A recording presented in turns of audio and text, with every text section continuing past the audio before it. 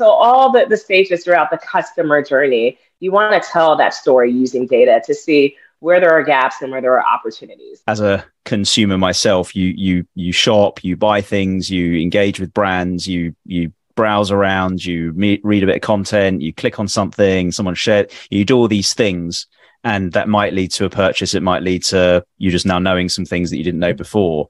But of course, when you roll that up to everybody's doing that, there's hidden gems, right? There's stories in there that might help brands to kind of better understand how people interact with them. Right, and adding that additional layer, right? Is it everyone doing it, or is this I can't even talk, specific demographic or target audience, right? Is it primarily male or female or specific age? It's that story, that additional layer that gives the insights to optimization.